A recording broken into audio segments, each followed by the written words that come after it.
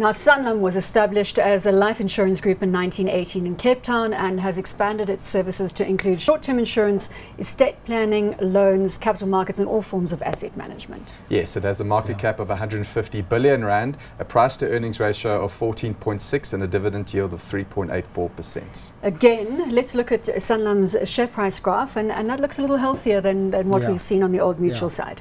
Yeah, Sanlam, it's almost the opposite story of Old Mutual. So they came from very similar backgrounds, being mutual companies which demutualized and then grew from that base. And Sanlam maybe taken a slightly more determined, focused, emerging markets approach to growing. So quite well represented in Africa, and they've grown by acquisition in these emerging markets. Nice business in India as well, and then some in the Pacific region, Malaysia in particular. But they seem very, as I say, slow, determined to put their skills in, some management, some expertise, and almost JV in these different areas in different businesses, and it seems to be working quite well. Lance, I actually want to echo you on that. Having spent some time interviewing Ian Kirk, there certainly is a stance that it's slowly as she goes. Let's make sure that the strategy is 100% correct. They've got that relationship with Sanlam, which is the North Africa insurance element. That's also given them further traction on the African continent. But they're not doing anything in a hurry, and perhaps that's the underpin to what you were saying. Correct. So I think you buy into the strategy for the long term. This is really not going to shoot the lights out.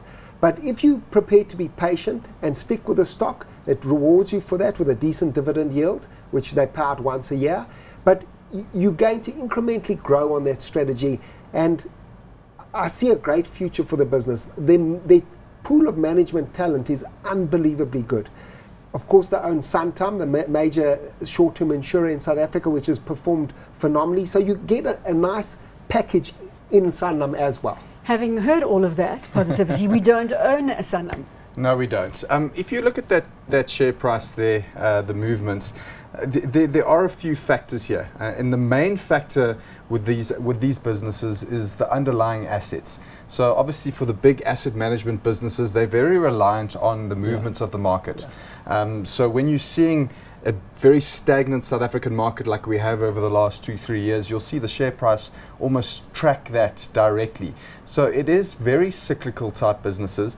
The innovation and the movements into Malaysia, into India are certainly exciting. Like you mentioned, Sanlam were pretty conservative where others went big time overseas. They stayed here, didn't get their fingers burnt, and now they've seen the gap and the opportunity of where they want to go and push that solid model. So I do think it's a good business, but again, you have choices, and I'm sure we'll get to it later, but I just prefer Discovery in that space. Well, we're going to talk about Discovery in just a moment. Taking into account what you've said, Lance, do you call this one hot at current valuation? Yes, I like this one, and I think it's got a good long-term future. It's one for the bottom drawer, could I be so bold as to say? Yes, I think this is retirement policies in action, hot or not? It certainly will remain cyclical with the South African market, but I'll be hot on it.